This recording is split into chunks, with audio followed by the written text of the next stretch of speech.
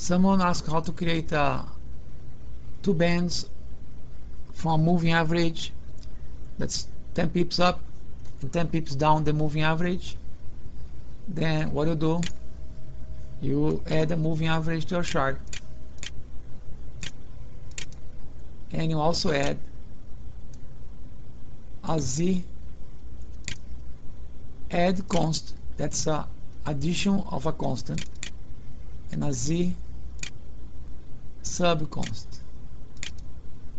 The moving average is here, the add constant is here, edit the add constant, and the constant you want to add is 10 pips. 10 pips, 1 pip is 0.0001.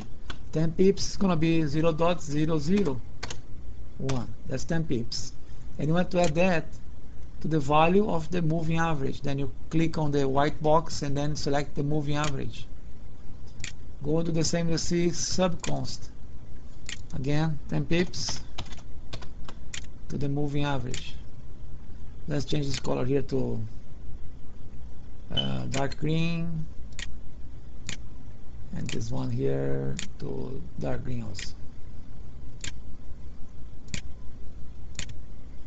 And here you are, you have a moving average, 10 pips above, you have the 10 pips above moving average and 10 pips below moving average. That's the way you do it.